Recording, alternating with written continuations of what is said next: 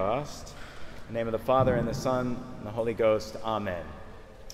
The epistle for the third Sunday after Pentecost is from the blessed apostle Peter. Dearly beloved, be you humbled under the mighty hand of God, that he may exalt you in the time of visitation, casting all your care upon him, for he hath care of you. Be sober and watch, because your adversary the devil, as a roaring lion, goeth about seeking whom he may devour. Whom resist ye strong in faith, knowing that the same affliction befalls your brethren who are in the world. But the God of all grace, who hath called us unto his eternal glory in Christ Jesus, after you have suffered a little, will himself perfect you, and confirm you, and establish you. To him be glory and empire forever and ever. Amen. And the continuation of the Holy Gospel according to St. Luke. At that time the publicans and sinners drew near unto Jesus to hear him, and the Pharisees and scribes murmured, saying, This man receiveth sinners and eateth with them. And he spoke to them this parable, saying, What man is there of you that hath 100 sheep, and if he shall lose one of them, doth he not leave the 99 in the desert, and go after that which was lost, until he find it? And when he hath found it, lay it upon his shoulders, rejoicing, and coming home, call together his friends and neighbors, saying to them, Rejoice with me, because I have found my sheep that was lost. I say to you, that even so there shall be joy in heaven upon one sinner that doth penance, more than upon 99 just, who need not penance. Or what woman, having 10 drachmas, if she lose 1 drachma, doth not light a candle, and sweep the house, and seek diligently until she find it? And when she hath found it, call together her friends and neighbors, saying, Rejoice with me, because I have found the drachma which I had lost. So I say to you, there shall be joy before the angels of God upon one sinner doing penance. And thus far the words of the Holy Gospel.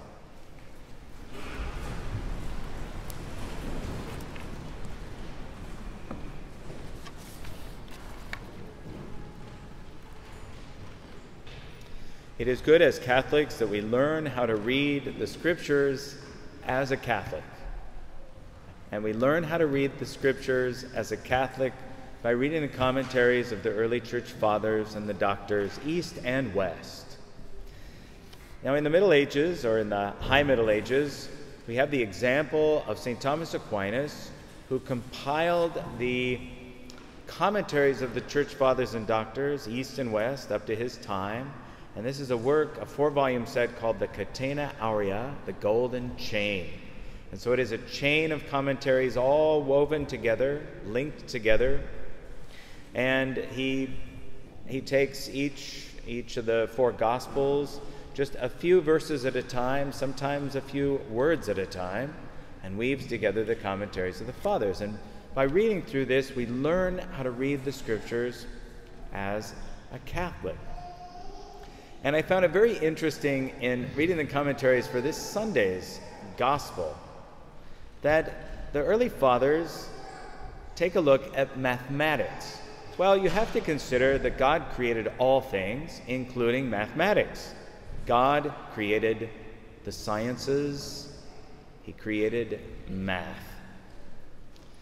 Well, let's take a look at this.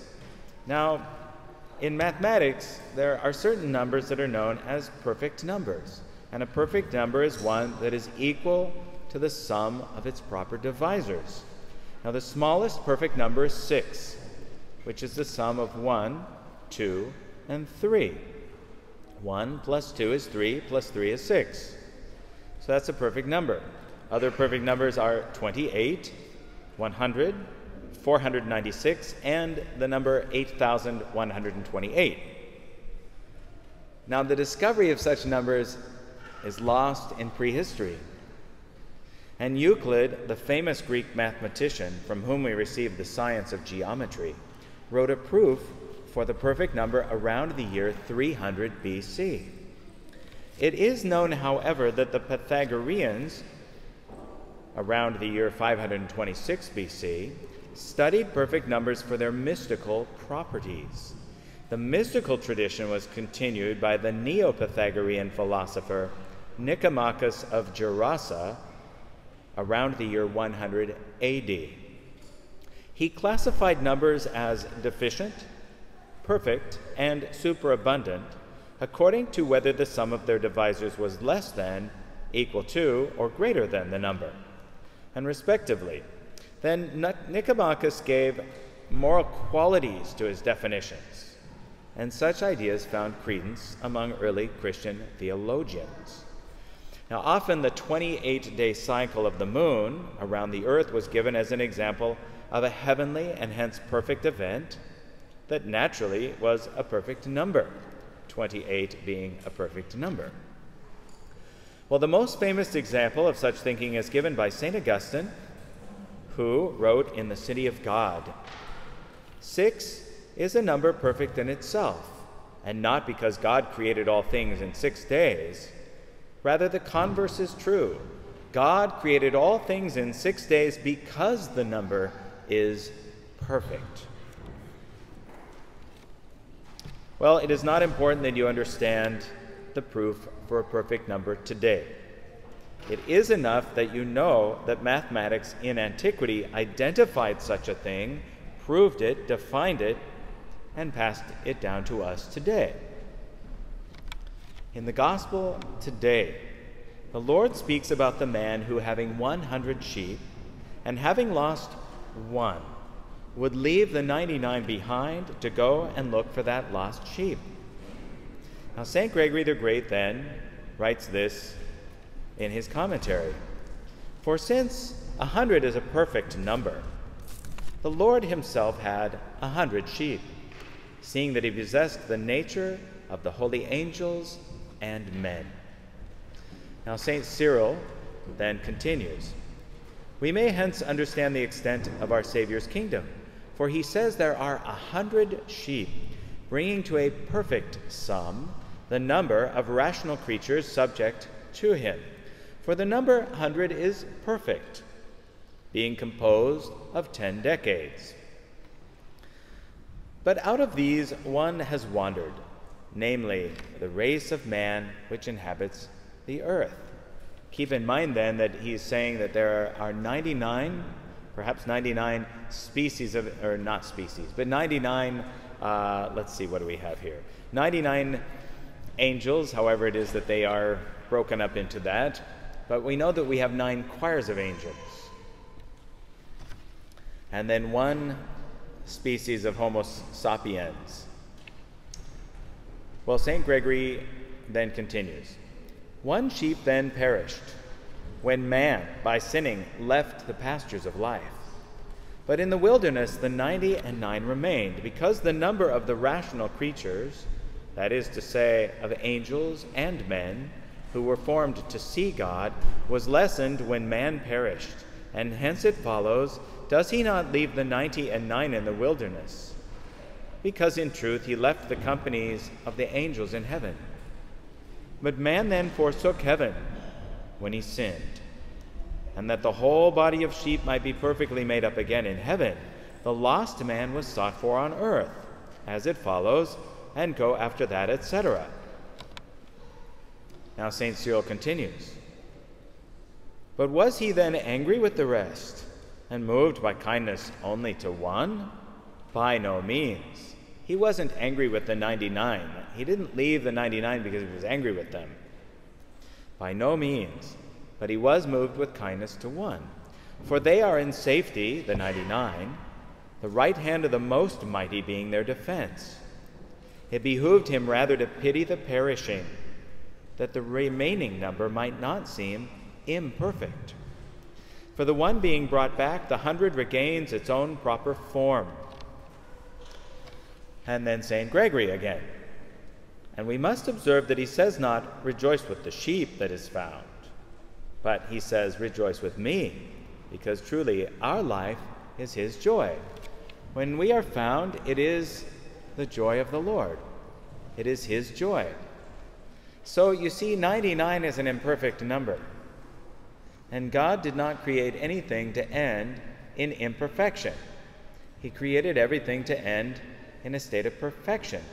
Therefore, the man has to be restored to the flock so that it can be a perfect number of 100. And that is the example, the parable that our Lord gives. You see, our Lord knew mathematics, even if his listeners did not. Well, we can see here from the commentary of the Fathers that the fall of man left the number of God's rational creatures at 99, which is imperfect. Now, we can also look at imperfection in another way, and perfection. And we can relate this to the resurrection. You see, God did not create us to end in imperfection. Now, man as a species is a composite of body and rational spiritual soul. Now, if the body dies, then the soul is left living, but in a state of imperfection. And so, now this doesn't have to do with mathematics so much, but rather that the soul is in a state of imperfection, being separated from the body. And that is irrational to think that God would leave humanity in a state of imperfection.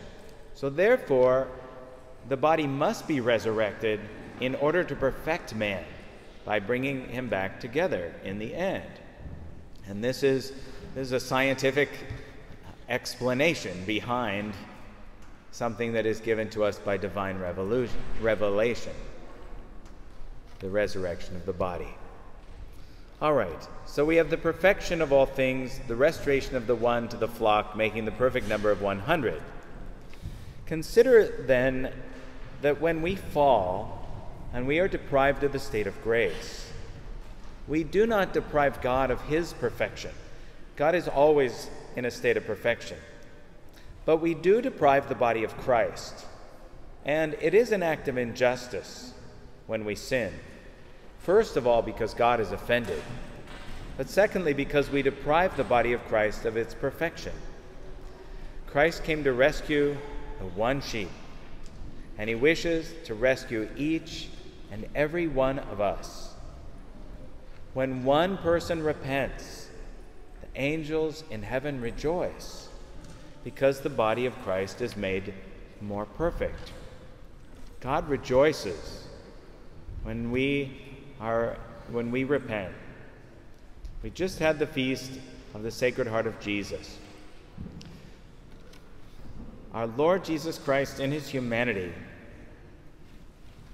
pours himself out because he has loved us so much.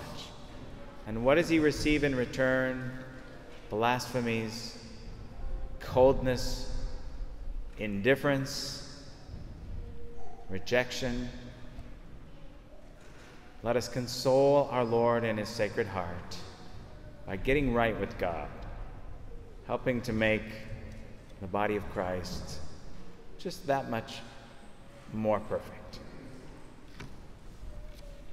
Nomine Patris et Filii et Spiritus Sancti. Amen.